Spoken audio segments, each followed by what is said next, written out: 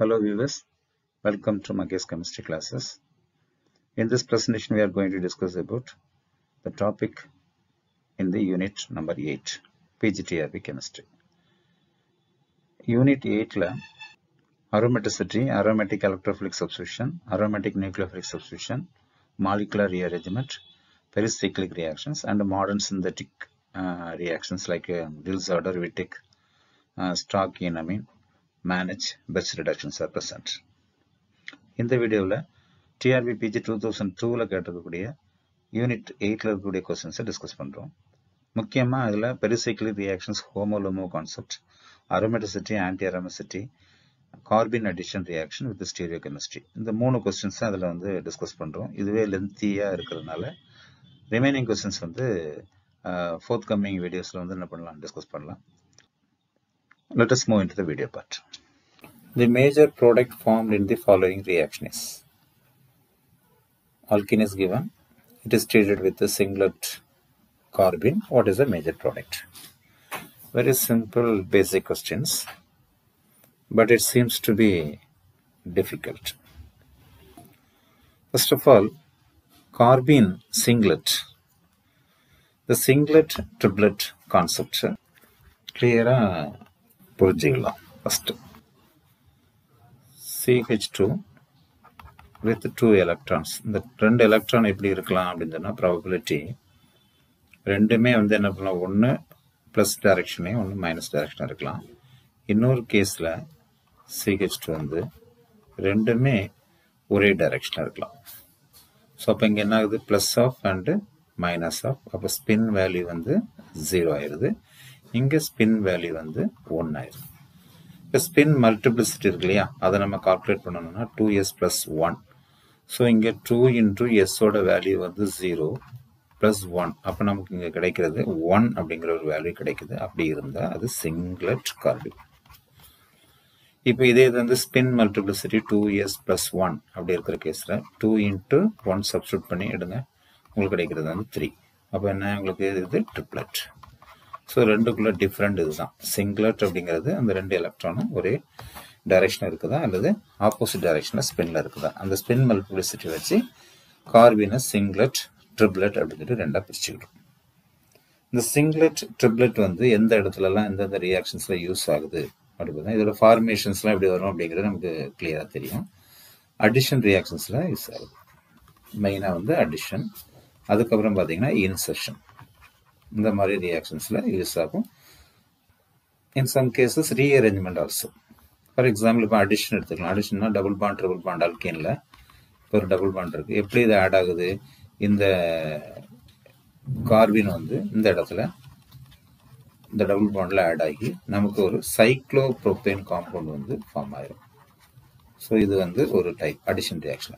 இன்செக்ஷன் அப்படின்னு சொல்லி பார்த்தீங்கன்னா ஃபீனால் இருக்குது. இப்போ ஃபீனாலுங்கிறது வந்து இந்த இது கூட டயசோமீத்தேன் எடுத்துட்டு அதை ஹீட் பண்ணிட்டோன்னா இங்கே வந்து கார்பன் கிரியேட் ஆகும் இந்த ரியாக்ஷனில். அப்போ என்ன ஆகுது, அந்த ஆக்சிஜனுக்கும் ஹைட்ரஜனுக்கும் இடையில இன்செர்ட் ஆகுது. ஸோ இது வந்து இன்செஷன். இந்த ரியாக்ஷன் வந்து அடிஷன். ஸோ இது நடக்குது. ஓகேவா, ரைட். இந்த மாதிரி ரியாக்ஷன்ஸ் எல்லாம் இந்த கார்பன் வந்து ஃபங்க்ஷன் ஆகும். இப்போ இந்த கார்பன் வந்து சிங்கிளட்டாக இருக்கக்கூடிய கார்பன், இப்போ கார்பன் வந்து சிங்கிளட்டாக இருக்குது, கார்பன் வந்து ட்ரிபிளட்டாக இருக்குது. இப்போ ரெண்டு கேஸ் இருக்குது.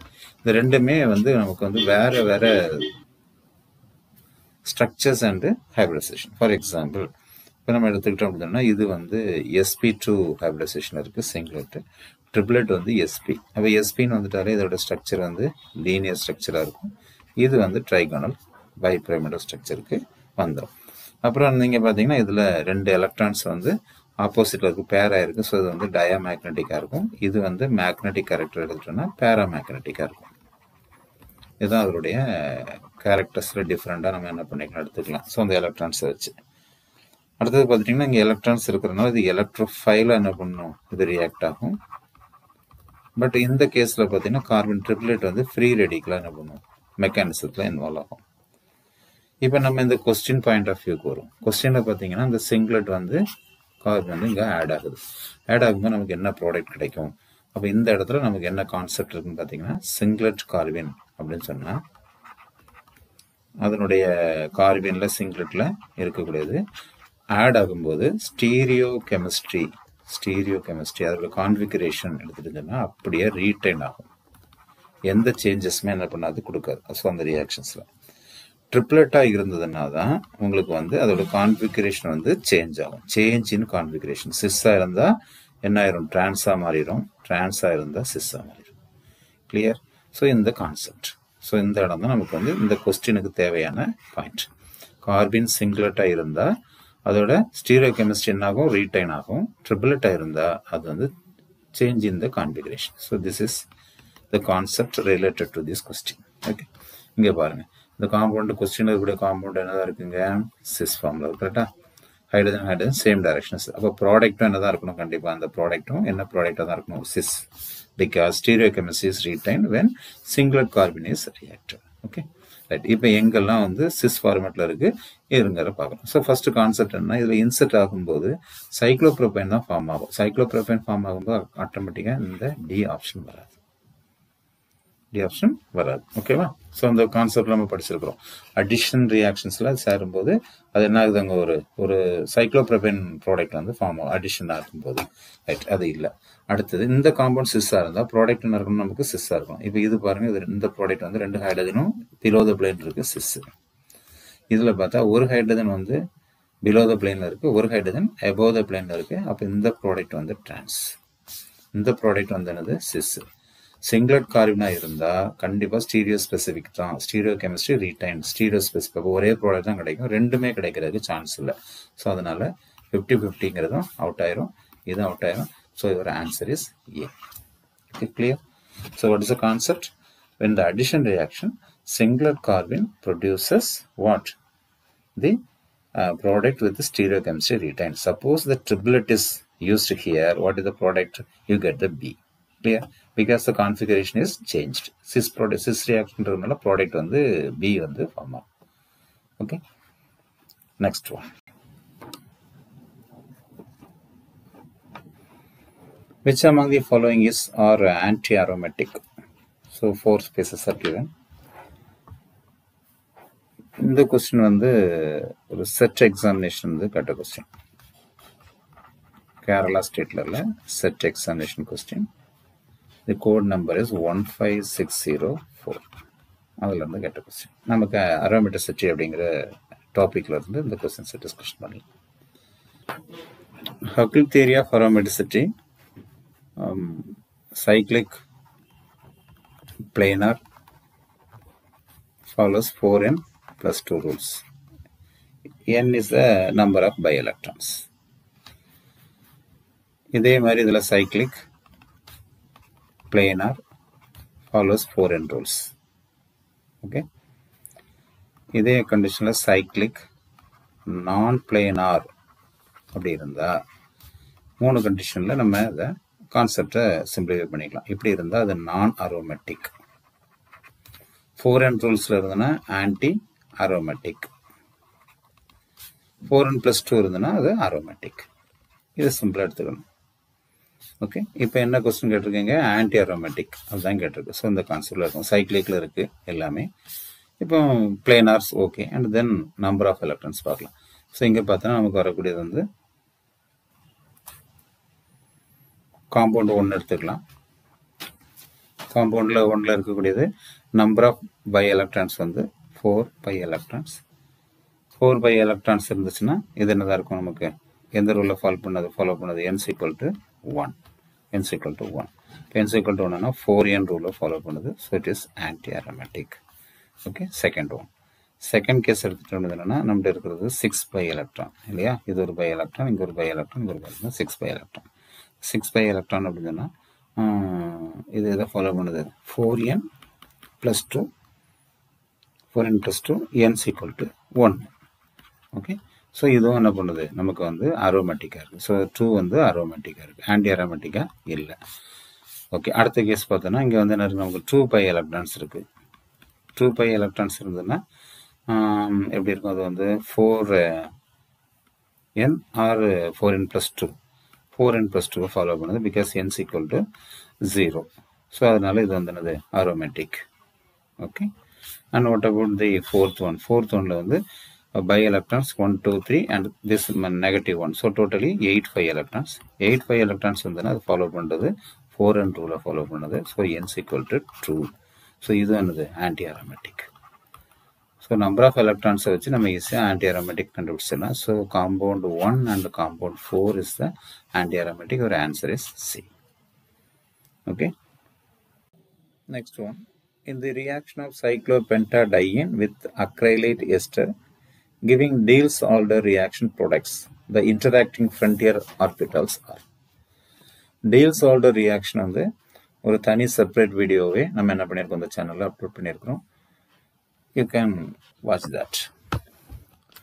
இந்த கேஸில் இது வந்து பேசிக்காக வந்து ஒரு ஆர்பிட்டால்ஸோடைய இன்ட்ராக்ஷன் வந்து எப்படி இருக்கும் அப்படிங்கிறது பெரிசைக்ளிக் ரியாக்ஷன்ஸில் ஃப்ரண்டியர் ஆர்பிட்டால்ஸ் அப்ரோச் அந்த டீட்டெயில்ஸில் நம்ம என்ன பண்ணுறோம் இது வந்து எப்படி அந்த ஃப்ரண்டியர் ஆர்பிட்டால்ஸ் அப்ரோச் அப்படிங்கிறது என்ன அப்படின்னா ஹோமோ லூமோ அப்ரோச் தான் இருக்கும்.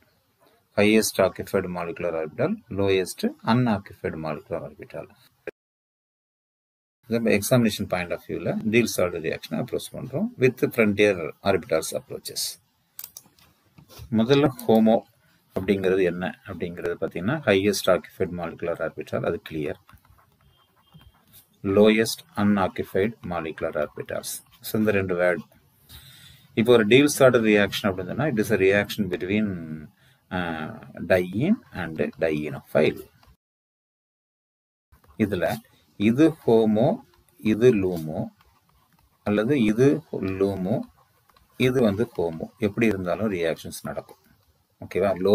ஹோமோ லூமோ என்ற ரியாக்ஷன்ஸ் தான் இங்கே வந்து என்னது அக்கார்டிங் டு ஃப்ரண்டியர் ஆர்பிட்டால்ஸ். இந்த interacting orbital should be homo லூமோ. Frontier அப்படிங்கன்னா அது இருக்கக்கூடிய ஆர்பிட்டாலில் முன்னால் இருக்கக்கூடிய ஆர்பிட்டால்ஸ் அப்படிங்கிற மாதிரி நம்ம எடுத்துக்கலாம். ஓகேவா? ஸோ இன்டராக்ஷன் எடுத்துக்கிட்டா ஹோமோ லூமோ, இது ஒரு பாயிண்ட் நம்ம திங்க் பண்ணிக்கணும். இன்னொன்று வந்து சூப்ராஃபேசியல் அண்ட் ஆண்ட்ராஃபேசியல். இது வந்து உங்களுக்கு வந்து அலவுடு, இது வந்து கேஸ் நாட் அலவுடு, ஃபர்பிடன். இது வந்து நடக்காது, ஆண்ட்ராஃபேசியல் நடக்காது. ஓகே. ஹோமோ நம்ம எப்படி தெரிஞ்சுக்கிடுறது, லூமோ எப்படி தெரிஞ்சுக்கிடுறது, இதுதான். ஓகே. அதோட லோப் வந்து என்ன சைனில் இருக்கும் அப்படிங்கிறதுக்கும் நிறைய ரூல்ஸ் எல்லாம் இருக்குது. ஷார்ட்கட்டாக நம்ம இங்கே டிஸ்கஷன் பண்ணிக்கலாம். ஃபார் எக்ஸாம்பிள், இப்போ இந்த இதில் சிமெட்ரிக்கலாக இருக்கிறது, ஏசிமெட்ரிக்கலாக இருக்கிறது என்னன்னு பார்க்கலாம். இப்போ வந்து சிமெட்ரிக்கலாக இருக்கிறது என்னங்கிறத தெரிஞ்சுக்கலாம். ஸோ இது எல்லாமே பேசிக் திங். இது வெரிசைக்ளிக் ரியாக்ஷனாக நம்ம தெரிஞ்சுக்கிட்டோம் அப்படின்னா ஈஸியாக எல்லா கொஸ்டின்ஸுமே நம்ம என்ன பண்ணிடலாம், டிஸ்கஸ் பண்ணிடலாம். இப்போ சிமெட்ரிக்கல் அப்படிங்கிறது எப்படி இருக்குது, ஒரு ஆர்பிட்டால் சிமெட்ரிக்கலாக இருக்குது, சிமெட்ரிக்கல் லோப்பில் இருக்குது அப்படின்னு சொன்னால் இப்போ இந்த சைன் வந்து இது வந்து ப்ளஸ் அப்படின்னு எடுத்துட்டிங்கன்னா இது ரெண்டும் மைனஸ். ஓகேவா? இது எடுத்துக்கலாம். ஸோ இது ஒரு ஃபேஸில் இருக்குது, இது ஒரு ஃபேஸில் இருக்குது. இது சிமெட்ரிக்கல். ஏசிமெட்ரிக்கல்னால் எப்படி இருக்கும், அந்த ஆர்பிட்டாலுடைய லோப் வந்து இந்த மாதிரி இருக்கும். இது வந்து ஏசிமெட்ரிக்கல். ஸோ சிமெட்ரிக்கல், ஏசிமெட்ரிக்கல் அப்படிங்கிறத நம்ம தெரிஞ்சுக்கணும். ஓகே. இது ப்ளஸ். இப்போ சூப்ராஃபேசியல் அப்படின்னு சொன்னால் என்ன எப்படி இருக்கும் அப்படின்னு சொன்னால், இப்போ ஒரு லோப் இருக்குன்னு வச்சுக்கோங்க. சூப்ராஃபேசியல் இந்த ஷேட் பண்ணியிருக்கிறதும் டைரக்ஷன் இருந்தால் அதே டைரக்ஷனில் மூவ் ஆச்சுன்னா சூப்ராஃபேசியல். மாறி வந்து இந்த ப்ளஸ்ங்க இருக்கிறதுக்காக இங்கே டைரக்ஷன் வந்து இந்த லோப் ஷேட் அடிக்காத இருக்கிறது வந்து ரிவர்ஸில் வர மாதிரி இன்ட்ராக்ஷன் இருந்ததுன்னா அது வந்து ஆண்ட்ராஃபேசியல். எப்படின்னு பார்த்துக்கலாம். இப்போ ஹோமோ வந்து நம்ம எப்படி திங்க் பண்ணி வச்சுக்கணும் அப்படின்னா, இப்போ வந்து ஃபார் எக்ஸாம்பிள் வந்து சைக்ளோபென்டாடையின் வந்து இப்படி இருக்குது. எத்தனை பை எலக்ட்ரான் இருக்குது, 2 5 எலக்ட்ரான்ஸ் இருக்குது இல்லையா? அடுத்தது பார்த்தீங்கன்னா இன்னொன்று கொடுத்துருக்கிறது வந்து அக்ரைலைட் அப்படிங்கிறது CH2 CH, அதுக்கப்புறம் இங்கே வந்து COOET. இங்கே எத்தனை இருக்குது, ஒரே ஒரு பை எலக்ட்ரான். அப்போ இந்த பை எலக்ட்ரான் வந்து ஆட் நம்பரில் இருக்குது, இங்கே பை எலக்ட்ரான் வந்து ஈவன் நம்பரில் இருக்குது. இது கிளியராக புரியுதா? Okay, right. இல்லையா? இப்போ இதில் ஈவன் நம்பரில் இருந்தால் லூமோ வந்து சிமெட்ரியாக இருக்கும். இதை ஞாபகம் வச்சுக்கிடுங்க. ஈவன் நம்பராக இருந்தால் லூமோ வந்து சிமெட்ரி. இவ்வளோதான். இந்த பாயிண்ட் வச்சுக்கிட்டு நம்ம எழுதிடலாம். அப்போ ஹோமோ வந்து என்னதான் இருக்கும், ஏசிமெட்ரிக்கலாக இருக்கும்.